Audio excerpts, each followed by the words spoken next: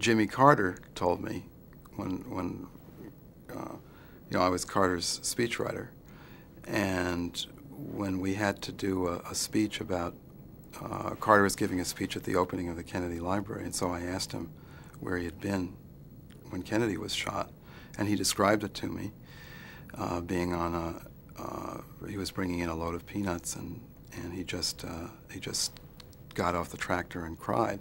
But what he told me that was even more interesting was that at a football game a couple of days later, when there was a moment of silence in memory of President Kennedy, that a lot of people jeered and booed. And so it's forgotten, what tends to be forgotten was there were a lot of people that hated Kennedy. And Carter, the ones that Carter experienced were the racists, the right-wingers. The ones I experienced were more the left-wingers, who said, well, that's what he gets for invading Cuba.